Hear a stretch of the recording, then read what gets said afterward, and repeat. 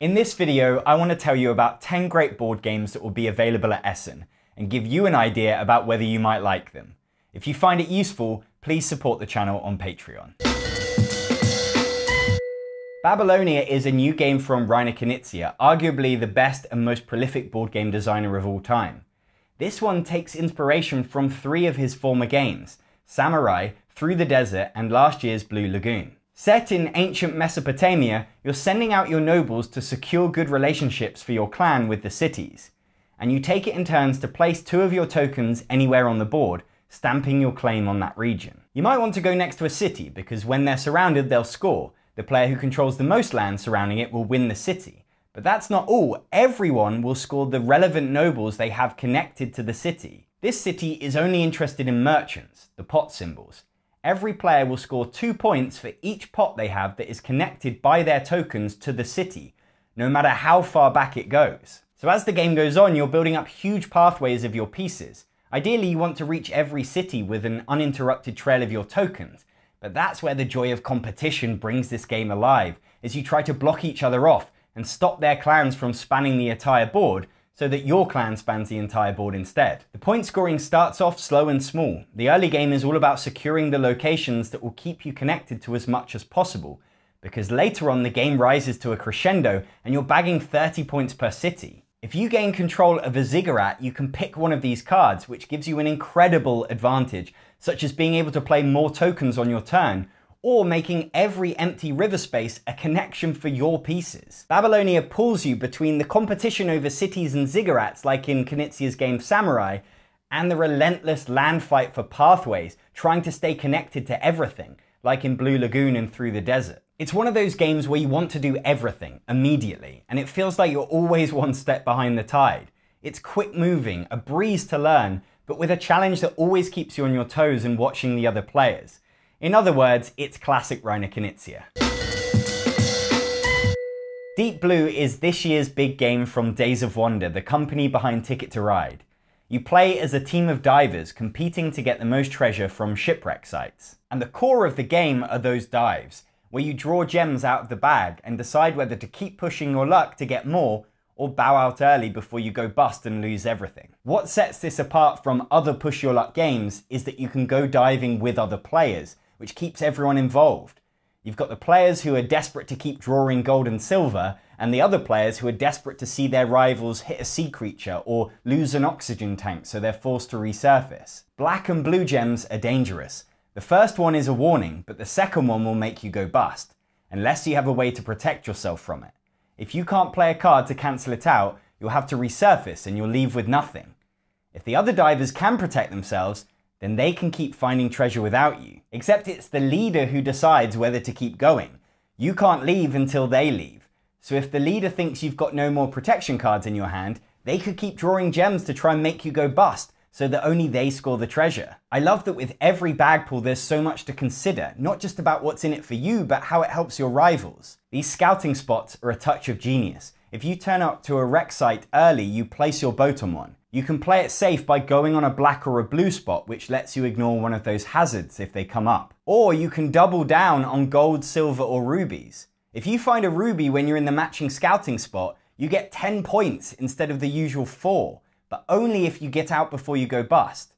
These spots can help you score loads and mean that 2 people on the same dive can come away with wildly different numbers of points. The crew cards are multi-use. You can spend them to move your boats around, to get into position to join in on other dives, or to recruit more crew cards into your hand and improve your chances for the future. Some will score you more points when you find certain treasure. These green and purple gems are obscure artifacts that are worth nothing to your average idiot, but if you've got an expert in your crew that knows how to best list them on eBay, you can score huge points for them.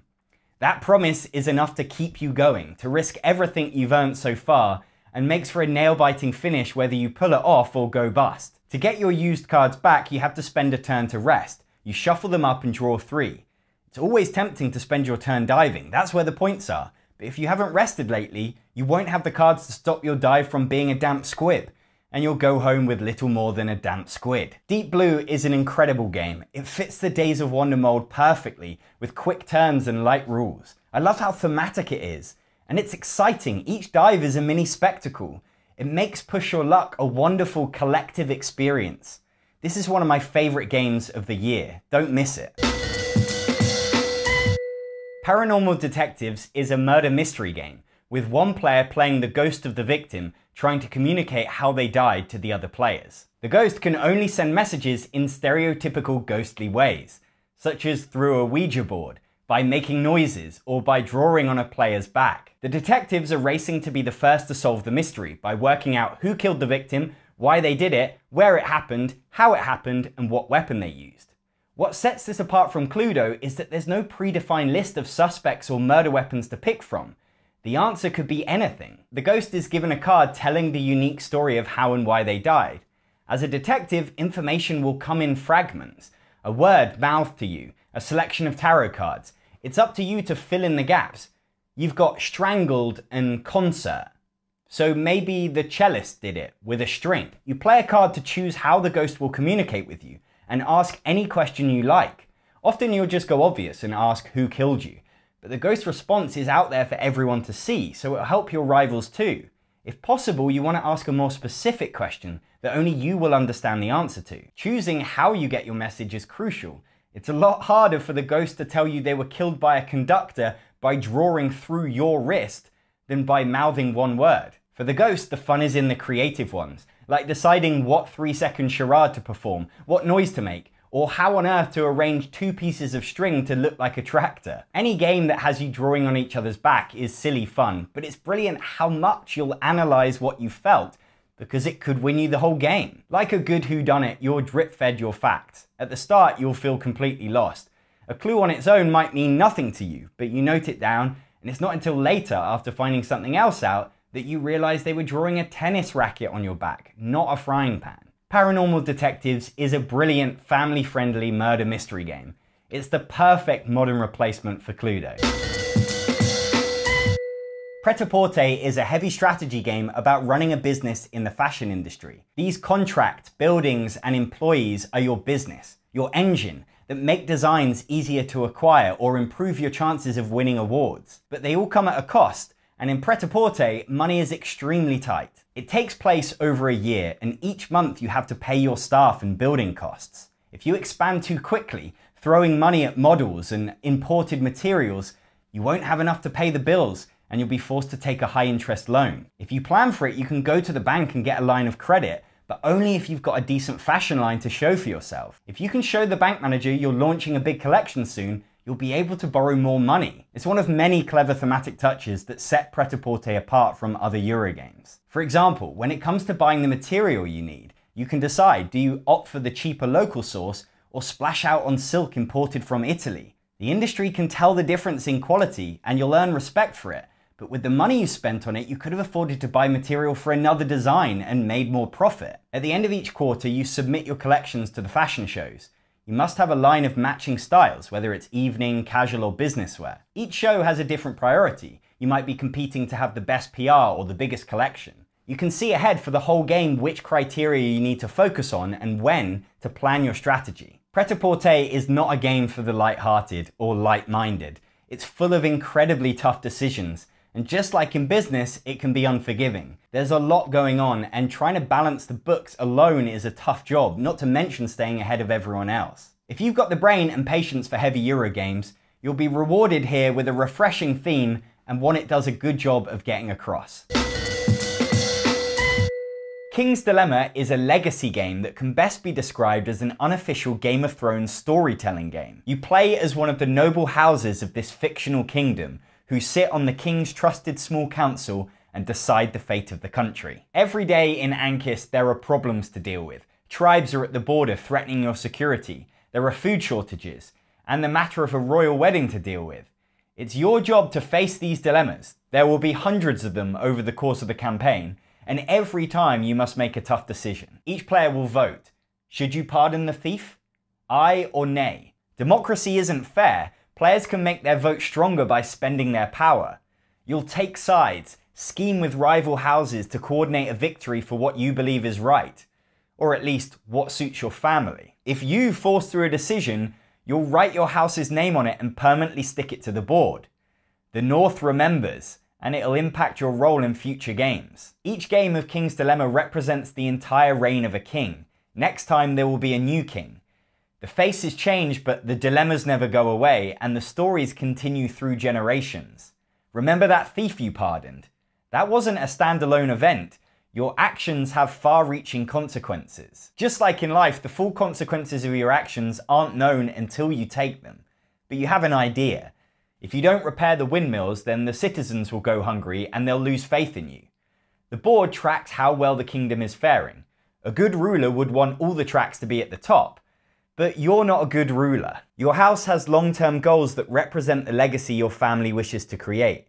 They'll take many games to achieve, but give you something to always aim towards over the campaign. But in each individual game, you have the short-term desires of the current generation of your house. Last time, you might have been a ruthless Tywin, seizing power by throwing the crown into disrepair, whereas this time you're a more even-handed Tyrion who wants the realm to thrive. It's a dynamic that puts players against each other, creates shifting alliances, and delivers as many arguments and acts of bribery as the theme promises. I'm in love with how well King's Dilemma tells its story. It's such an elegant design, complete immersion but with minimal rules. You never feel like you're pausing the actual game to turn to a book to read the story. You're in the story with every decision. If you've got the time and the group for a campaign game, I would recommend this over any I've ever played. Point Salad is an ingenious little card game that anyone could play. You're trying to get the most points by collecting the vegetables you need. What you need is actually up to you because you also have to get these gold cards which will score for certain vegetables. This card will score 2 points for each pepper I have at the end of the game. On your turn, you can either take any 2 vegetable cards or one of the gold cards from the 3 stacks. If you see one you like, you better take it because as soon as someone draws from that column, it will be flipped and become a vegetable for the rest of the game. It's a tough decision between grabbing pairs of onions that are sitting there, which you know will score you 5 points, and picking a gold card that is worth nothing now but could make you 40 points by the end of the game. Each vegetable counts for every gold card you have at the end, so having these 3 cards means every tomato I pick up is worth 9 points to me. Some cards also come with punishing minus points for certain vegetables, which will limit your options as you try to avoid picking them up. But I like the way they reward you for that inconvenience by giving you bigger points for the tomato. Other cards have you competing with other players for the most, and you'll want to keep an eye on their stash. And for example, if another player has loads of cabbages, you can choose to get in their way by making sure to take a vegetable from the right column so that the gold card they need gets flipped and they miss out. Point Salad is one of the best simple card games to come out in years. It's cute and quick to play, but it's still got enough decisions to keep it interesting.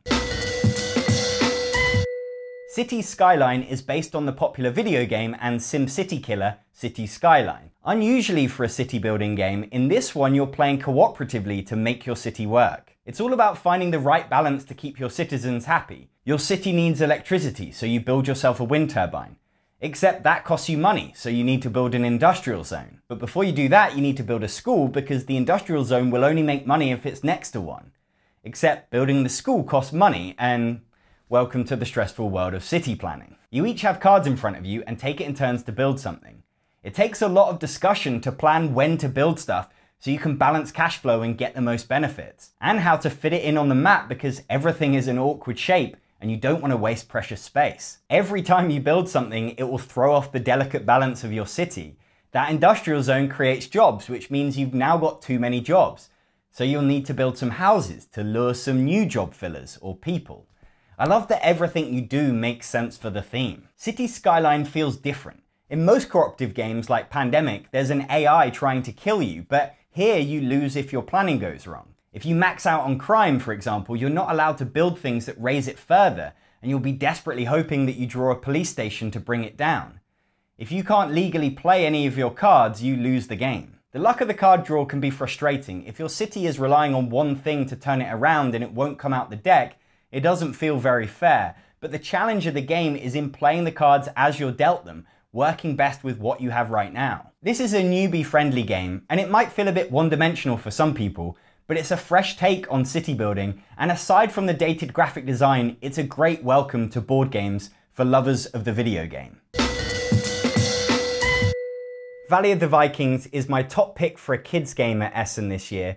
It's Haber's second Kinderspiel winning game in as many years. after last year's amazing Dragon's Breath. This one is board game bowling. You take it in turns to roll the ball and knock over the barrels. That in itself is pretty fun, but what makes it a game is that each barrel represents a player. When you hit a barrel over, you move that player up on the track. You're trying to push one player off the track into the water at the end, because when that happens, every other player will score based on where they are, winning plastic coins or stealing them from another player. You're trying to get yourself into a good spot on the track to score the most points and move your rivals along so they'll go in the water. So every time you line up to roll the ball, you have a plan about which barrels you want to hit. And just like any great dexterity game, sometimes you get it right and sometimes you fail miserably. It's fun for the other players because they're watching, hoping you accidentally knock them onto a great spot or miss them entirely. If the player before you knocks down some barrels, you can place them wherever you like, setting yourself up to hit one big collection or avoid something specific. That bit of planning makes it even funnier when your Skittle skills let you down. Dexterity games are the best way to entertain adults and kids at the same time, especially as kids are usually better. Valley of the Vikings has got a fun, unique challenge with just enough game to make it nice and competitive. Letter Jam is a cooperative word building game from the makers of Codenames. Every player has a secret 5-letter word that they're trying to guess with the help of clues from the other players. Each player has one of their secret letters facing everyone else. They can never look at it. So when you look out at the table, you can see everyone else's letters. To give information to each other, you need to think of words that use the letters you can see. I can see T, A, and C, so I can make the word cat, but I don't say the word. Instead, I place these numbers down to indicate where their letters appear in the word. Of course, the players with a letter in the word can only see the other 2 letters. So Mr. T knows it's a 3-letter word beginning with C and A and has a decent idea of what it could be. He writes it down onto his paper. But my clue has left Mrs. C pretty lost because she doesn't know if the word is bat, cat, fat, hat, mat, pat, rat, sat, or tat. Basically, it was a terrible clue. The challenge in clue giving is trying to think of long words that use everyone's letters and specific, quirky words that couldn't be mistaken for something else. But that's not always possible, and the fun of the game is in trying to work out what your letters could be. If you're not confident to guess this round, you can wait. You know it's either B, T, or R, so hopefully the next clue will narrow it down. When you lock in a letter, you write your guess on the sheet. It's not until the end of the game that you'll find out if you're right. By then you'll have 5 letters written down, and you have to rearrange them to guess your secret word. It's a big finish when you see if everyone got it right, and it's hilarious when you reveal them and find out that the F you were convinced by turned out to actually be a P. Letter Jam is a really fun twist on word games. You're still using the same Scrabble muscles, but to help each other and win together. It can be a little quiet as you're all stuck in thought and because you can't talk about your words, but the reward for that is a really satisfying deduction game. Ishtar is a tile-laying game in which you're growing gardens in the desert, co-designed by Bruno Catala, and it's just as thinky as you'd expect from him. On your turn, you take a garden tile and connect it to a fountain or existing garden. The aim is to grow and take ownership of large flower beds, these dark green regions. You score points for every flower in your flower beds. You're competing to own the biggest flower bed connected to each fountain. Flower beds can't ever join, so if you stamp out your territory early, your opponent will have less room to grow. There's a similar fight for space with the gardens. Gardens from separate fountains can't join, so if you expand a garden out towards where your opponent is growing their flower bed, they'll be stifled, like a tiny plant sharing its soil with the roots of a giant oak. There's lots of other ways to get points. Each time you place a tile on top of gems on the board, you collect them. They can be spent to buy trees, which are worth points, or you can spend 2 to unlock special abilities on your player board. The bottom row of the player board will let you do things like place one of these flower bed tiles with 4 flowers on, or unlock an extra assistant to take ownership of another flower bed. To unlock a top row ability, you need to have unlocked the one below it first. And the top row gives you ways to score, such as this one which will turn every gem you have at the end of the game into points. The player board gives you many different paths to take your strategy down. You can score off your flower beds being adjacent to trees or next to these sacred tablets. Ishtar, like many Bruno Catala games, is light on the surface, but with loads of depth to get stuck into. You can try a new strategy every time you play. I personally prefer the more aggressive nature of the tile laying in Babylonia, but friendlier, thinkier gamers should check out Ishtar. Those are the hottest games at Essen this year. It takes me weeks to research the games for this video, play them, write about them, and film it. I wouldn't be able to do it without financial support on Patreon, which is currently at the lowest it's ever been. If you found this video useful, please help the channel keep going at patreon.com/Actualol, just like Andrew Kutchling does. Thank you, Andrew. And if you're new to Actualol, make sure to subscribe. I'm Jon Purkis, thanks for watching.